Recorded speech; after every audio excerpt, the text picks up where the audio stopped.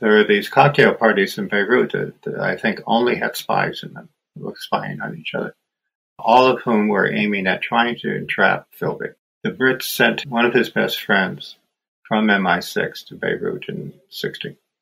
And this man confronted Philby, said, "You're a spy." And Philby said, "You've got me. I'll come by in the morning and confess." The next morning, they found out that Philby had left, that the Soviets had sent a freighter to the harbor in Beirut. Philby had gotten on that, and he went to Moscow. Welcome to the History Unplugged podcast, where we look at the forgotten, neglected, strange, and even counterfactual stories that made our world what it is. I'm your host, Scott Rank. Today's episode is a close look at Kim Philby. He's a master spy and notorious double agent who was the mentor and later mortal enemy of James Angleton, who would later eventually lead the CIA. And Kim Philby, at one point, was closely in the running to lead Britain's MI6. It was also a Soviet mole, so that would have been a very interesting alternate history if it would have come true. Philby was one of the leaders of British counterintelligence efforts, first against the Nazis, then against the Soviet Union. He was also the KGB's most valuable double agent. He was so highly regarded that his image is on the postage stamps of the Russian Federation today. The Russian Federation opened up its archives, and we're continuing still to learn about all the things that the Soviet Union did during the Cold War, and as we can see from this example, they did a lot. To delve into Philby's life is today's guest, Michael Holzman, author of the new book Spies and Traitors, Kim Philby, James Angleton, and the Friendship and Betrayal that would shape MI6, the CIA, and the Cold War. Before he was exposed, Philby was the mentor of Angleton, one of the central figures in the early years of the CIA, who became the long-serving chief of the counterintelligence staff of the agency. Angleton and Philby were friends for 6 years, or so Angleton thought. Then they were enemies for the rest of their lives. And Angleton learned that Philby was directly responsible for the deaths of hundreds of agents through the intelligence he leaked to the KGB. So in this discussion, we're going to get to the heart of one of the most important and flawed personal relationships in modern history that had huge ripple effects that affected the entire Cold War. So I hope you enjoyed this discussion with Michael Holzman. Michael, welcome to the show. Thank you. Well, different spies have appeared on this podcast before. Listeners have heard me talk about Richard Sorge, who was a German national in Japan who fed intelligence back to the Soviet Union and made them aware that Imperial Japan was not going to attack their western flank. We've talked about George Koval, another Soviet spy from Iowa who fed atomic secrets back to the Soviet Union. Spy masters like Queen Elizabeth Francis Walsingham, who got wind of the invasion of the Spanish Armada. Going back even further, the Roman spy network, the Frumentarii, who were wheat traders who, due to their extensive travels and contacts all over the empire, were able to feed intelligence back to the imperial center. But we're going to talk about another figure here, Kim Philby, who you make the argument affected much of the trajectory of the Cold War. And something I've been interested in seeing when digging into the biographies of different spies is they come from different backgrounds. They have surprisingly different temperaments. They're not all James Bonds. They're not all Dusko Popov or this type of flamboyant character. So before getting into the particulars, can you tell me about Kim Philby and what made him a good spy? Kim Philby, that's actually not his name. His name is Harold Philby, but he was born in India, and therefore he was nicknamed Kim after the Kipling novel, Hero. He followed his father to Westminster and Trinity College, Cambridge, where he was a good but not a brilliant student. He spent most of his time in those years with his friends Donald Maclean and Guy Burgess and others on the steadily more leftward Depression-era British left. He traveled around Europe, often on motorcycle. After graduation, he went back to Europe, to Vienna, where he met a young woman and the revolution. He took the young woman, Litzy Friedman, and so to speak, the revolution back to London, where Litzy Friedman, now Litzy Philby, opened a figurative door through which Kim Philby stepped to find a man on a park bench named Deutsch, who invited him to work for peace, to be a Comintern agent, that is, a spy for the Soviet Union. The party told him to keep his affiliation secret, to make himself useful in a way that would disguise it. His father pulled some strings, There seems to be a theme. The Times hired him as a stringer and sent him to Spain to report on the Civil War from the fascist side. Soon half the coverage of the war in that influential newspaper was written by Kim Philby. When Franco won, hundreds of thousands of refugees walking over the mountains to French concentration camps, Kim Philby returned to London and was sent by the Times to accompany the British Expeditionary Force to France, and after Dunkirk, back. By this time he had separated from Lizzie Friedman. It wouldn't do for a fascist newspaperman to be married to a Jewish communist. People might become suspicious. Coincidentally, perhaps, Kim Philby's school friend, Guy Burgess, was by then associated with a branch of the British intelligence service. Burgess, also working for peace, as it were, pulled him aboard. This was easy enough, as the leaders of British intelligence knew his people and could see that he had a medal that had been pinned to his chest by Franco himself. Philby's father had been a secret agent for British intelligence during the just before the First World War in India, during the First World War in the Middle East. He had become acquainted with Ibn Saud, who was in the process of consolidating his control of Saudi Arabia. In a way, Philby's father, whose name was St. John Philby, was parallel to T.E. Lawrence of Arabia. Lawrence of Arabia was backing the Hussein family, and so in the movie you get Faisal Hussein and so forth to become paramount ruler in the Middle East, while St. John Philby was backing Ibn Saud. So in a way, Kim Philby inherited the vocation to be in secret intelligence. So could you tell me about his work with the OSS, how he gets involved in the British counterintelligence efforts against the Nazis? Sure. British Secret Intelligence Service had been quite small before the Second World War, but as the war got started, they kind of cranked things up. Philby became a member of MI6, which was the British Secret Intelligence Service that covered the world outside the British Empire. And he rose rather quickly in counterintelligence. Counterintelligence is the branch of intelligence works that tries to keep other intelligence organizations from finding out your own secrets. After a couple of years of this, when he was really the shining light in this area, he was a very charming man. The Americans came in. The Americans had no intelligence service at all. Once the war started, a man named Donovan went to Roosevelt and he said, you actually should have a secret intelligence service. And they set up the Office of Special Services, OSS. OSS hired lots and lots and lots of people. Among other people, they hired James Angleton, who was a very young man at that point. He had graduated from Yale. He was unhappily studying the law at Harvard. His father was already in OSS. His father's very interesting. We can talk about that if you wish.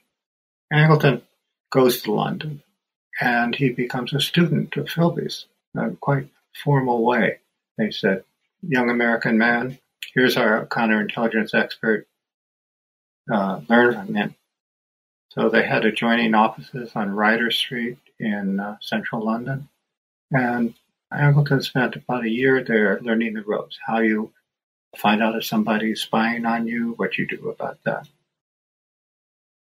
Philby was in charge first of counterintelligence for the British for Spain and Portugal, and then for the entire Mediterranean world.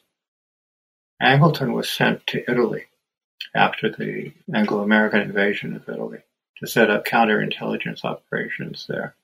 And he grew up very fast. He first was interrogating people who had come across the lines, line crossers. And then pretty soon he was in charge of all counterintelligence for OSS for Italy, hunting fascists, Italian fascists, hunting German Nazis, and setting up what became his specialty, which was coordination with other intelligence services.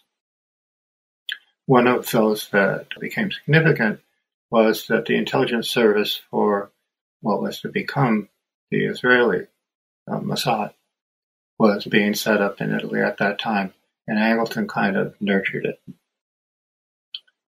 all this time he was referring to Philby. I've got a problem with this. What do I do about that? Do you know anything about this?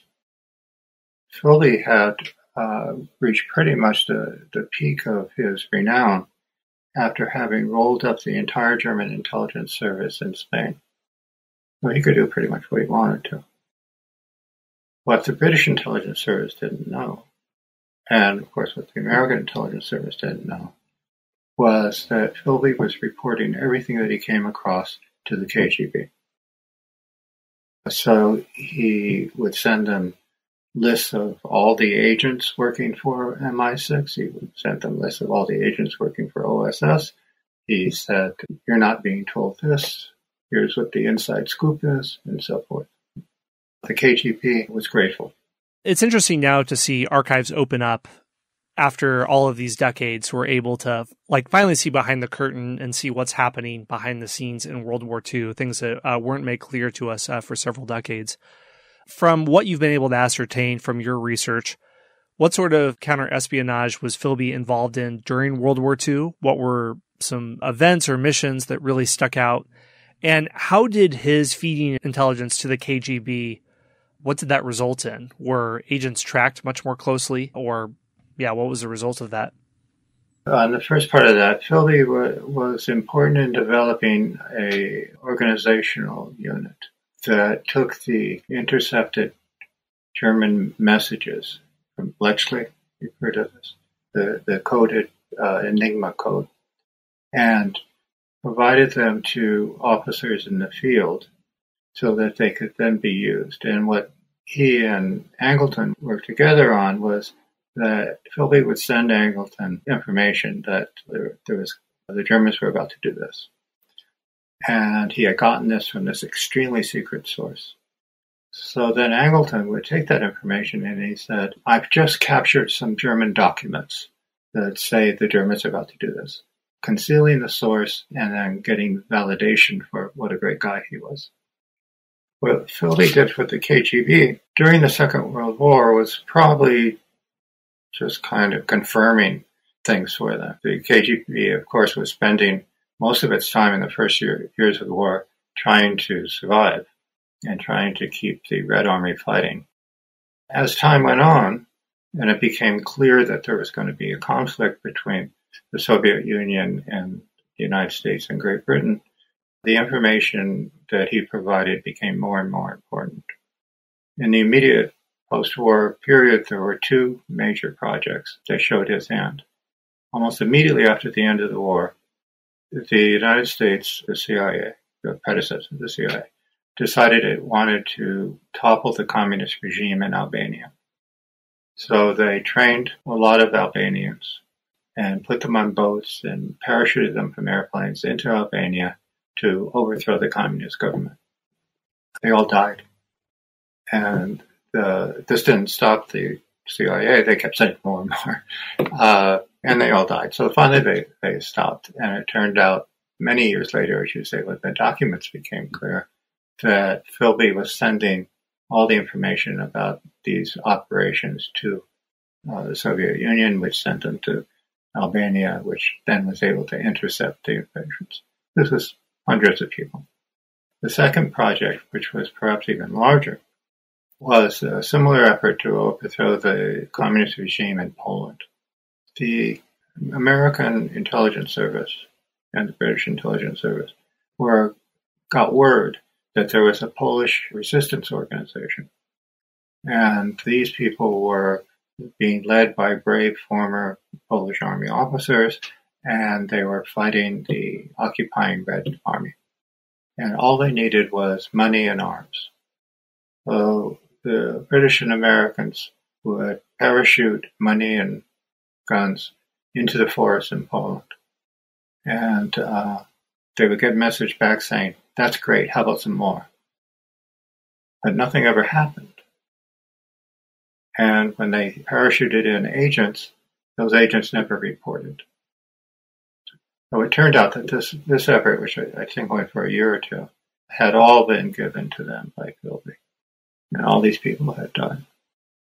So those were two of the things that he did there.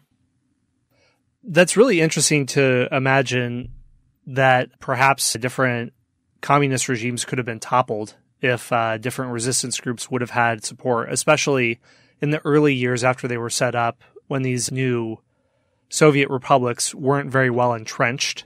It's very interesting to imagine the counterfactual. So here's something I'm very curious about with Philby. Why was he so successful in not raising suspicion and being able to pass on this intelligence for a long period of time? I mentioned Richard Sorge earlier, the German national in Japan, who was so charismatic, and he was a playboy who was friends with the German diplomatic corps. And I guess they had such a good time with him, and the friendship was so strong that they overlooked some of his other activities. With George Koval, the atomic spy working on the Manhattan Project, he was a very low-key person and just managed to go under the radar that way, and so he just simply didn't arouse suspicion. What was it about Philby, do you think, that made him so successful in being able to pass along this intelligence for such a long period of time without raising suspicion? It's more like Sorge. He was very charming. He was always in a good mood. He was very helpful to people, as he was helpful to Angleton. And then there was a specific British thing. Was when he was first hired by the Secret Intelligence Service, the person who did it said, "Oh, well, we knew his people."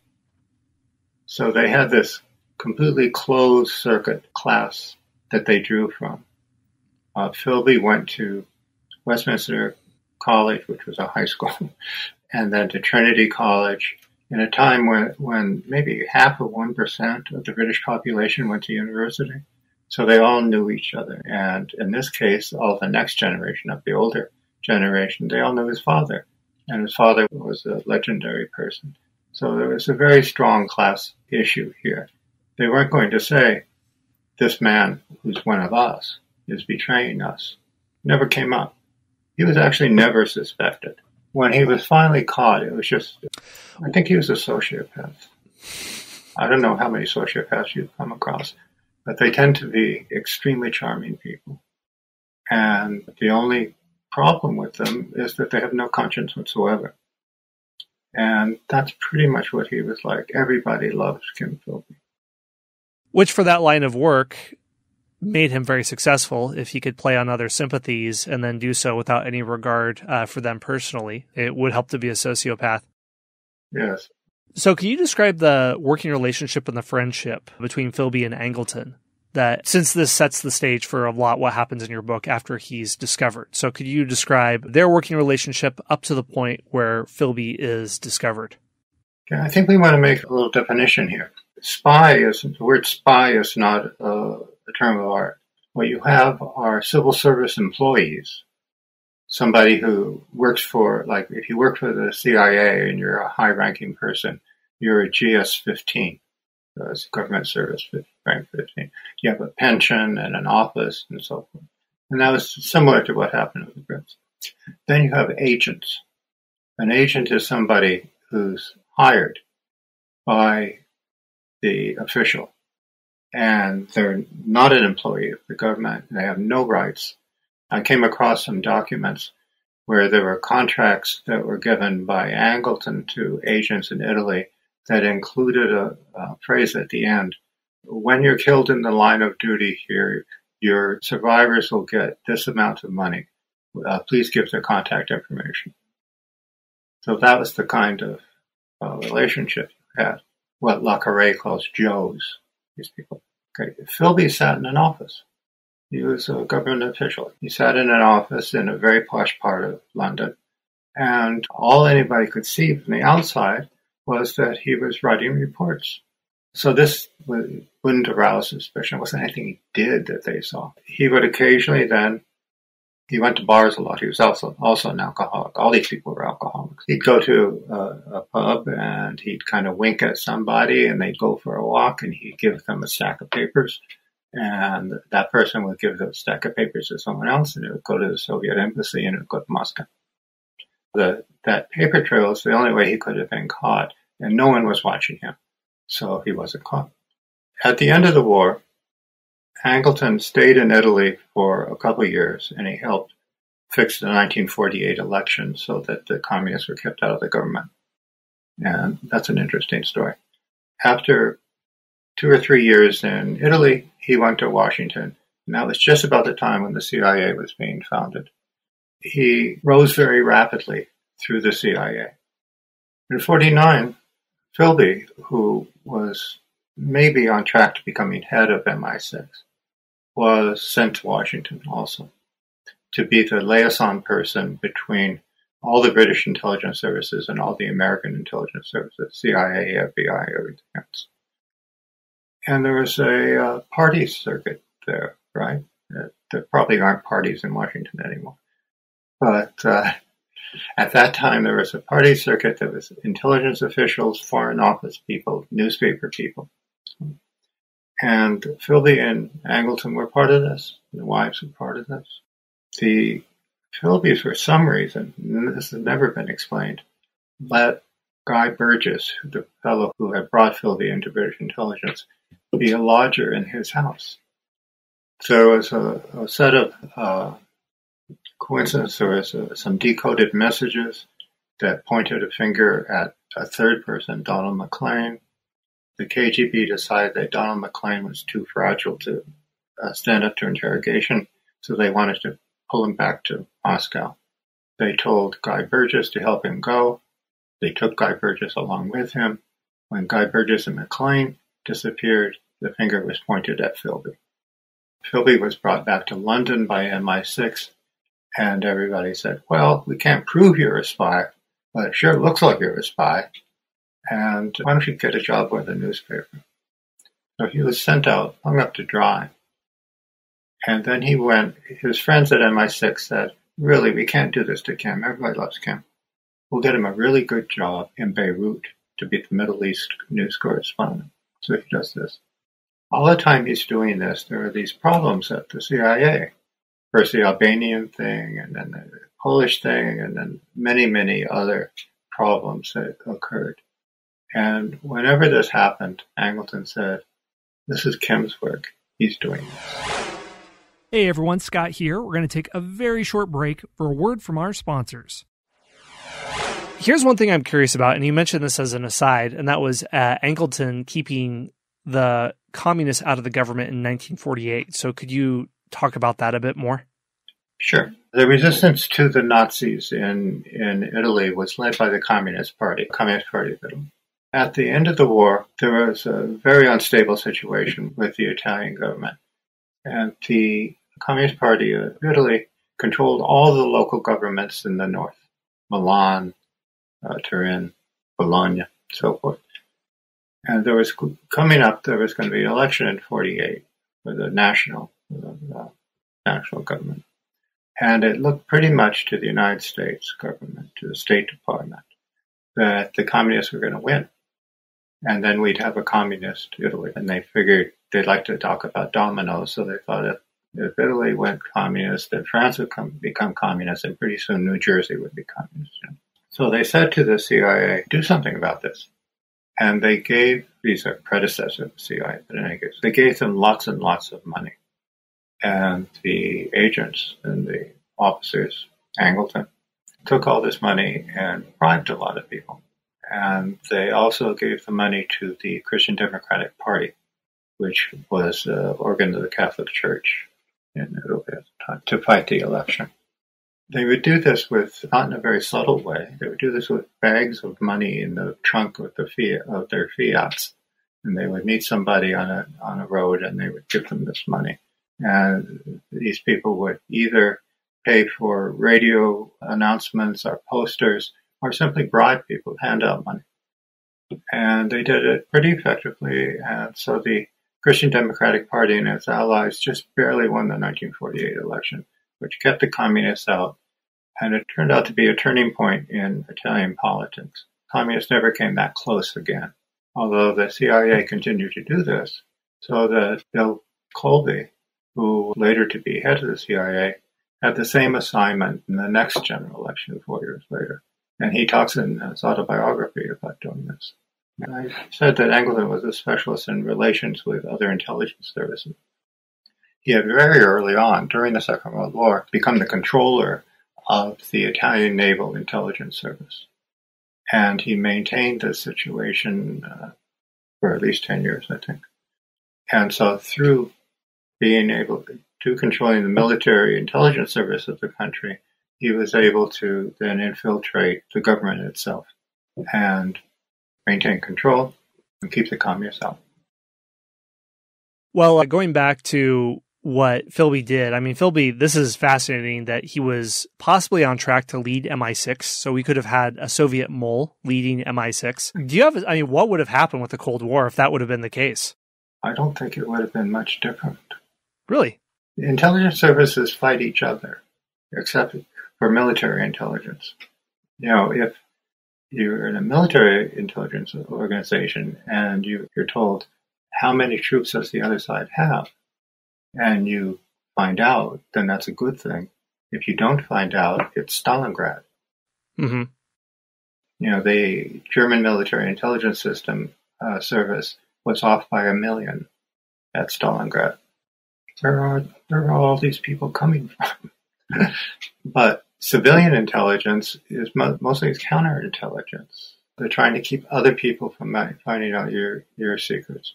There's another part, though, which is operations, which was originally different from the CIA and is different from MI6 and MI5. So in the Second World War, the British had an organization called SOE, Special Operations Executive, that went around blowing up bridges and railroad tracks and things like that. That was not part of their intelligence establishment. The United States, at the end of this, OSS had an organization like that. But after the war, hived off, and then only later did it come to the CIA.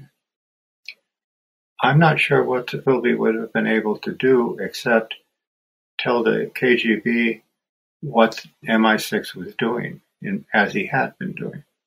So if MI6 had sent agents to Budapest to do secret operations there, he could tell them that. As a matter of fact, he did. Well, I think things would be largely the same. I'm not sure how much is kind of intellectualized, if we could put it that way. Secret intelligence matters. The operational thing matters. Towards the end of the Cold War, through national technical means, as they say, the CIA was able to, or actually NSA, was able to eavesdrop on the mobile phones of members of the Kremlin. So that they could, if one minister called up another minister and said, I think we should do this next week, they could tell. They knew that way. But that was 1980. That was after all this. Well, going back with Philby, and he's suspected in Washington of being a double agent. When is his cover completely blown? And what is the aftershock of that? So in 1959, his friends in MI6 said, we'll give you this nice job. We'll send you to Beirut. Goes to Beirut, and he was actually a very good journalist. So all the news about the Middle East that would be in your morning newspaper if you were in London was from Philby, which was kind of interesting. One way that he was able to do this effectively was his father was still alive. His father was still there, and his father knew all the heads of state in the Middle East. And he'd call them up and he'd say, hey, my boy Kim's coming by. Could you see him? Which no one else had that entree. Angleton was angry. He said, this is my friend, this is my teacher, and it sure looks to me like he's a Soviet spy.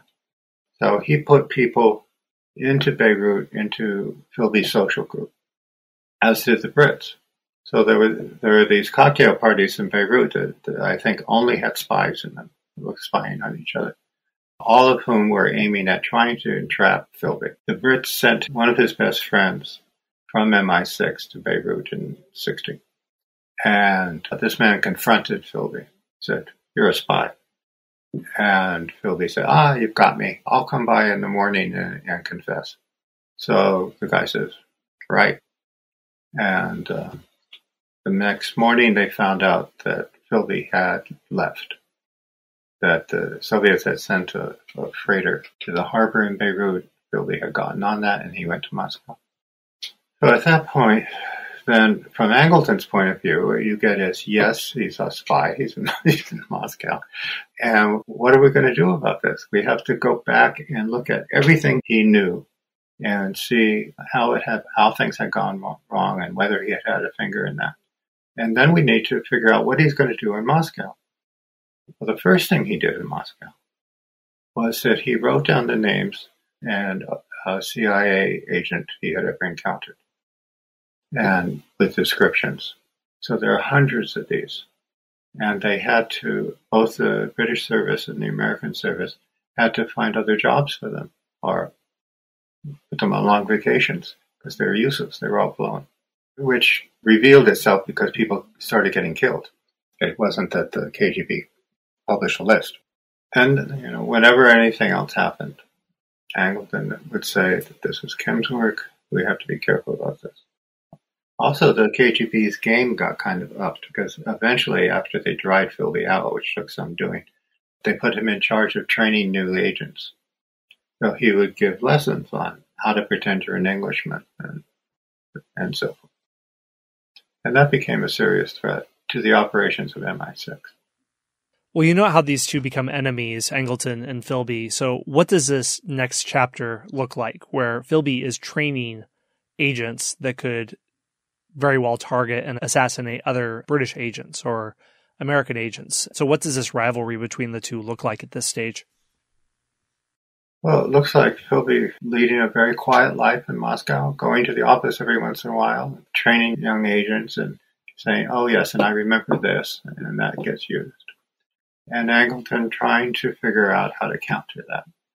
He becomes quite concerned about the general situation. He says, how do you know that somebody you've hired isn't an agent? My best friend, charming Kim Philby, was an agent for the Soviets. How do you know that it isn't? And he started putting in more and more rigorous vetting for CIA officials who wanted to hire agents. Just perfectly rational thing to do. But the agents the officials were in effect paid by how many agents they had hired and how successful those were. So they saw Angleton as blocking them. This went on for quite some time. And eventually the CIA split effectively into two parts. The operators who said, we want to go out there and put our agents into Warsaw. And Angleton and his staff, he had a very big staff, he had 100 people or something, who were saying, well, that's well and good, but how do you know that the guy you're sending into Warsaw is not a Polish secret intelligence service agent? And there were then a series of scandals about things. It was found out that from the early 1950s, Angleton had been in charge of an office that opened all international mail leaving the United States. So if you were sending a letter to Istanbul, it would be read by the CIA, and the reply would be read by the CIA. And if you were sending a telegram, same thing there. The telegraph company turned over all of its telegrams to the CIA. This was revealed, and it was a big problem. The Senate didn't like this at all. So the CIA said, we'll stop, and then they didn't. Then there was a scandal about the National Students Association, where it turned out that the CIA had infiltrated the National Student Association, and it was prevented by law from working in the United States. And so people didn't like that either. That was kind of on the downside for Angleton. When the Warren Commission was launched into the assassination of President Kennedy, the CIA was afraid that it would be blamed. So they assigned Angleton to be the CIA representative to the Warren Commission. And he said, well, all these rumors that you're hearing are simply conspiracy theories, he coined the term. And the CIA had nothing to do with it. It was probably the Cubans. Or it was Moscow. Maybe it was Kim. Well, something that you mentioned is that the rivalry between the two had dramatic effects on the Cold War, and you already mentioned a few. But in general, how would you describe all the espionage and counter-espionage and everything happening in the Cold War was affected by Philby, Angleton, and their rivalry?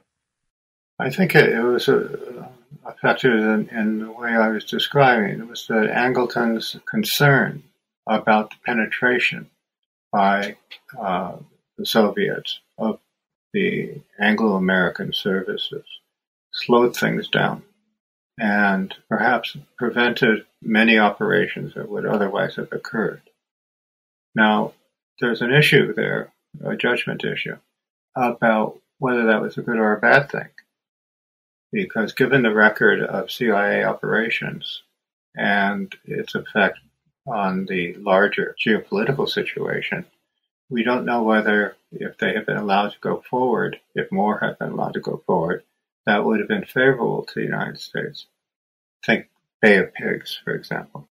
Eventually, after Angleton was retired, that stopped happening. And the operations people, the people who wanted to go out there and have big projects, had no one to constrain them. And if you look at the record of what was done, say after 1970, and Vietnam, for example, was bridges that era, we don't know whether that was a good thing. So I'd say it's a mixed bag. Yeah. Well, I don't know if that's comforting or not to find out from the inside that intelligence being leaked at the highest level doesn't really affect things quite the way we think it does. But I'm always intrigued to learn about these personalities, and especially in the 20th century, where I think the Cold War arguably is the high water mark of international espionage, just based on the amount of resources and power that are in different embassies, and their proximity to one another creates opportunities that they wouldn't have had. One last question, just to go back into the big picture as we started with in this episode, looking at spycraft across history. For Philby, you noted that he's similar in temperament to a Richard Sorge or a Dusko Popov type, operating on charisma and his wiles, also a little bit of sociopathy as well, which made him successful.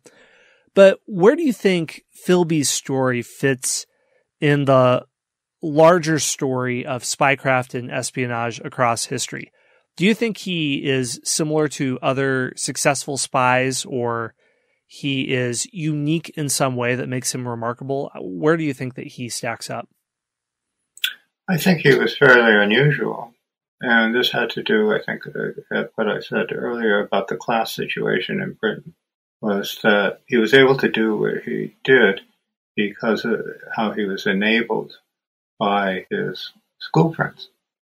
And once you had been to school with somebody, you knew that they were completely trustworthy. And that was unique for that time and that place in England. I had a general thought about CIA officials, and I think this would probably extend to both KGB officials and the Brits, particularly the Brits. Angleton was dying. He told a reporter, "You know that CIA got tens of thousands of brave people killed. We played with lives as if we owned them. We gave false hope. I so misjudged what happened. Fundamentally, the founding fathers of U.S. intelligence were liars. The only thing they had in common was a desire for absolute power. I did things that I regret, but I was part of it and loved being in it. Alan Dulles, Richard Helms, Carmel Loffey, and Frank Wiesner were the grand masters. If you were in a room with them, you were in a room full of people that you had to believe would deservedly end up in hell." Angleton slowly sipped his tea and then said, "I guess I will see them there soon." Wow. So he's very sober-minded about the type of work that he did, if that is for better or not. Well, this is a very interesting story, and there's a lot more to uncover, and I love these stories of espionage, and as we discussed earlier with the opening of archives, we're finding incredible stories like these. So for listeners who want to learn more, the name of your book is Spies and Traitors, Kim Philby, James Angleton, and the Friendship and Betrayal that would shape MI6, the CIA, and the Cold War. Michael, thank you for joining us. Thank you. That's all for today's episode. If you'd like to see show notes with sources, maps, links, anything else related to this episode, and all my other ones as well, go to parthenonpodcast.com. That's the name of the podcast network this show is a part of, along with James Early's Key Battles of American History, Steve Guerra's Beyond the Big Screen and History of the Papacy, and other great history shows as well.